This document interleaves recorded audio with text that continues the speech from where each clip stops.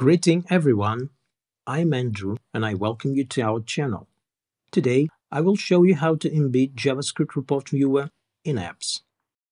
Open your IDE and create a website. I will be using Visual Studio Code, create scripts and reports folders. Add a new index.html file to the project. Add the Stimulsoft files to these folders.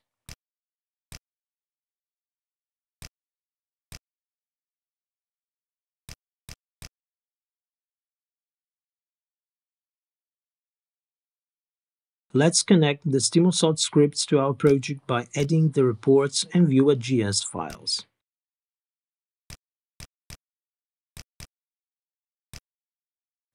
Next, create a function to add the viewer to the HTML page. Create a report object and load the report in this object. Define some options and create a viewer object.